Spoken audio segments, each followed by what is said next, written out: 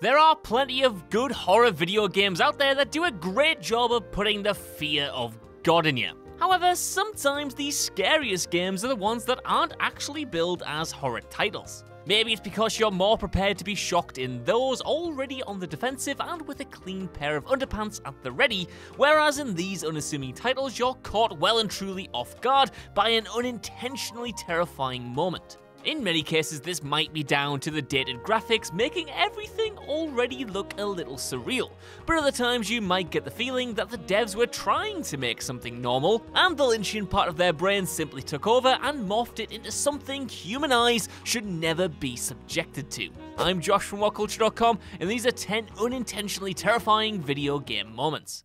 Number 10, Jaws 2 Banjo-Kazooie. For the majority of its runtime, Banjo-Kazooie is that great Nintendo platformer you fondly remember from your childhood. What you might have repressed though is the way it occasionally pitted you against some of the most terrifying sharks this side of Bruce from Finding Nemo. First up is Snacker, who's essentially just your standard great white. This guy with his ridiculously menacing eyebrows chases you as soon as you jump into the water. It's never played out loud, but this entire level is soundtracked by the Jaws theme song on repeat in the back of your mind.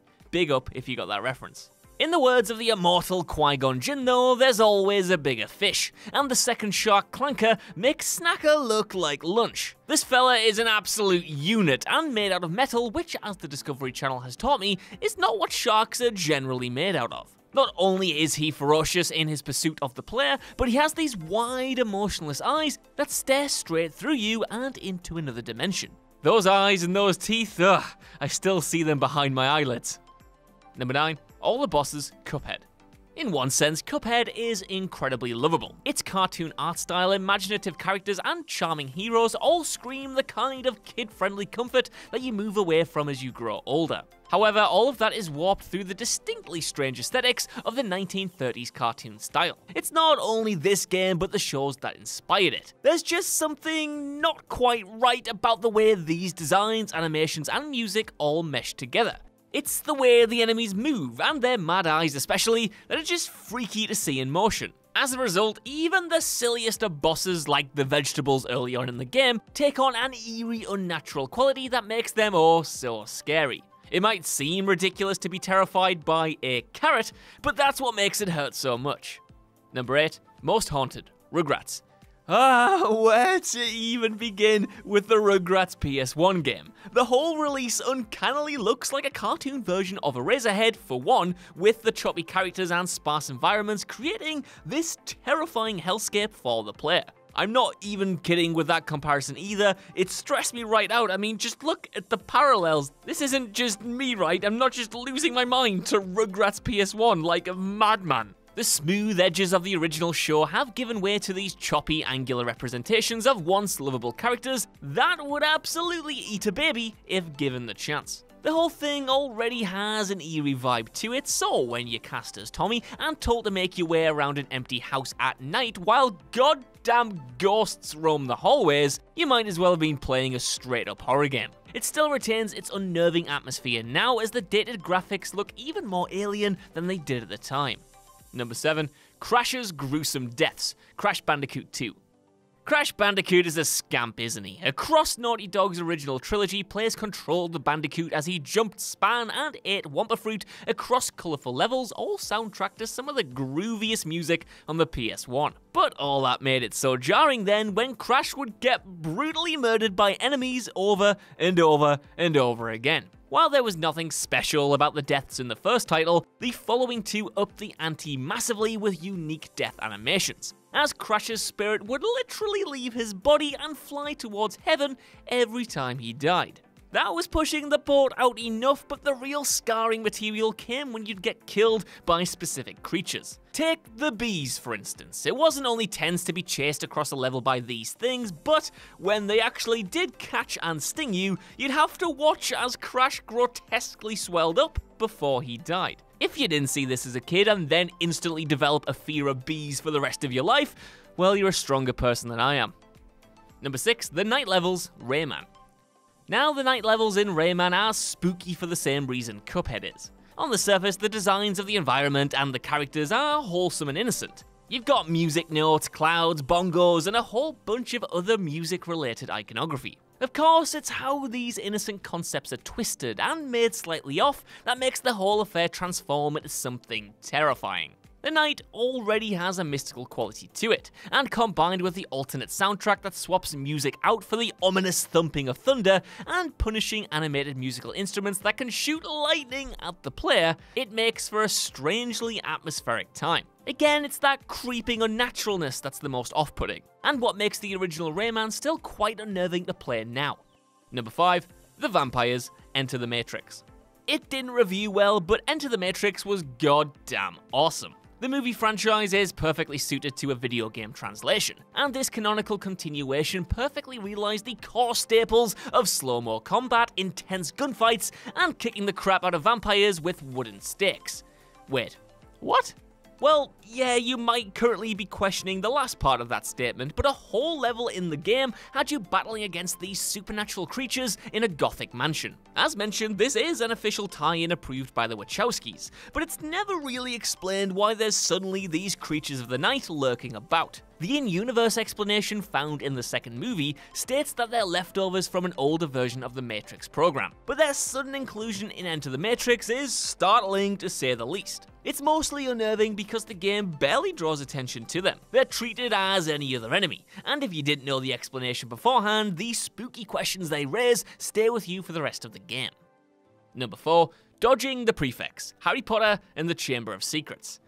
In a way, literally every single part of both Harry Potter and the Philosopher's Stone and Chamber of Secrets games could have made it onto this list. If I had my way, each one of them would have been rated 18 and banned in every single country, as the whimsical magical setting of Hogwarts is warped through the limitations of a PS2 movie tie-in production. It's the second title that's the spookiest though, easily, without a goddamn doubt. The film it's based on is already terrifying, with an unseen giant snake slithering around through the halls of the school, petrifying students and whispering into Harry's thoughts. It's none of that mystical stuff which makes Chambers' game tie-in so scary though, but rather regular old high school prefects. There's one rather lengthy sequence in the title where you control Harry as he sneaks around Hogwarts at night, avoiding his older classmates who are patrolling the halls. There's just something so uniquely tense about being that age in a school setting no less, and being somewhere you shouldn't be.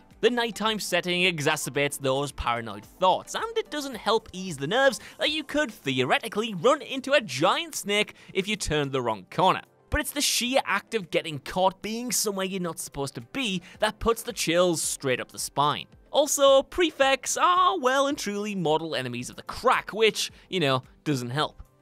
Number 3. Elevator Soldiers, Metal Gear Solid. Even though it's a stealth action game, the horror genre is all over the original Metal Gear Solid. From the hellish brutality of Grey Fox to Psycho Mantis directly addressing the player, there are so many spooky moments in that original game, but they're all intentional. One which isn't played as straight horror though, is the elevator ambush. This sequence sees you activate a lift only to get a call from Otacon. He informs you he built 5 stealth camouflage prototypes and that 4 are missing. He also says that the elevator you're on is over the weight limit, which doesn't make sense because Snake is the only one there.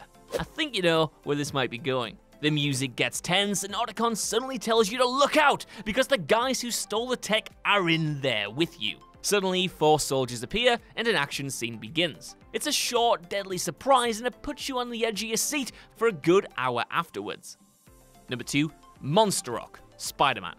For the most part, the PS1 Spider-Man game is a vehicle for a whole load of wacky banter. It's set in a colourful version of New York and even teams Spidey up with Venom, whose symbiote must be primarily made by 90s cheese rather than alien goop, because half of the character's dialogue is made up of one-liners and the word dude. What I'm saying is that it's a very kid-friendly introduction to the comics universe, with the exception of the final boss. The main antagonists of the story are Doc Ock and Carnage, and the final level sees the 2 entities merge into Monster Ock, a hulking symbiote with 6 arms that chases Spidey and the player through an exploding lab. It might not look like much now, but this thing was a crime against nature back in the day, primarily because of just how alien the concept was. This thing is unholy and should be exorcised from the pits of gaming history. Number 1, the creepy butler, Tomb Raider 2. This guy can absolutely go to hell, and then the hell inside hell, and then just like straight into my ass, because that's worse than hell's hell. Sorry, you didn't need that visual, but I'm trying to make a point. Part of me is tempted to just leave this entry right there, but I probably should explain why this guy is so creepy. Tomb Raider 2 made the genius move of allowing players to explore Lara's ridiculously glamorous mansion. Away from missions, you could get a feel for the controls, engage in some harmless platforming segments around obstacle courses and in the gym, and just generally get a taste for what Lara herself does in her downtime. It was supposed to be a super fun time, but there was a spectre hanging all over it. A spectre in the form of a black-robed, hunchbacked old man who followed you around with a tray of tea everywhere. This zombie butler constantly appearing behind you was damn horrifying, and there's a reason everyone locked him in the freezer to stop his endless pursuit. This isn't just about him though, this is on Lara as well. This dude can barely even walk, and yet she still has him employed? I mean, seriously, this isn't on. What black magic has she spun to entrap this poor man's soul to a life of servitude? The whole thing stinks, and it gives me the creeps, and I don't like it. So that's our list. I want to know what you guys think down in the comments below. Are there any unintentionally terrifying video game moments that I missed off here? And while you're down there, could you give us a like, share, subscribe, and head over to WhatCulture.com for more lists and news like this every single day. Even if you don't though, I've been Josh, thank you for watching, and I'll see you soon.